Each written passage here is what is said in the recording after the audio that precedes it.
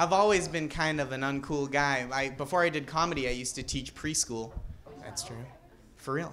And I had to quit because the kids were too depressing. You don't like to think of 4-year-olds as a bummer, but some of them really were.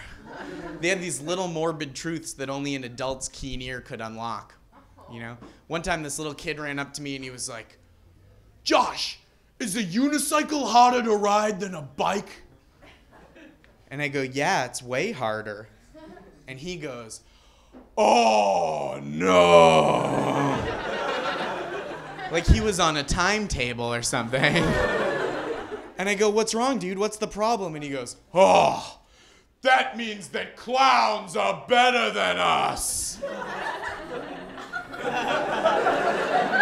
Yeah, it does mean that. Well, thanks for bringing that to my attention, because I'd never considered that I'm worse than a clown. Now that's on my mind. The cutest kid I ever taught was the smallest. He was 3.5. The others were 4, 4.5, 5. And he had a very strong Mexican accent, which is very charming, because when a child has an accent other than your own, it's like you're talking to a real live Muppet.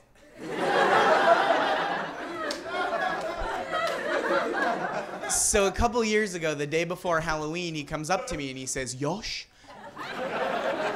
Because that's how you say Josh with a strong Mexican accent. The J's become Y's, and I don't quibble or complain because I like the arrangement the Mexican people and I have with burritos, and I don't want to jeopardize that in any way. So he says, "Yosh," and I say, "Yes." And he says, "I am going to be Batman," because he's 3 and he thinks that's a job you can have. So I go, "Oh, you mean like when you grow up?" And he goes, "Jesus Cristo, no. I mean like right now, I am Bruce Wayne. But later, when I put on my outfit, then I am Batman." So cute, right? Next day, Halloween, comes in his bat suit, just happy as a clam, flexing.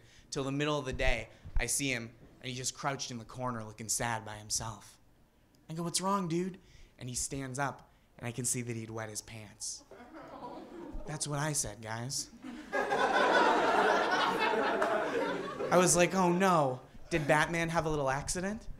And he goes, "No, Bruce Wayne peed in my outfit."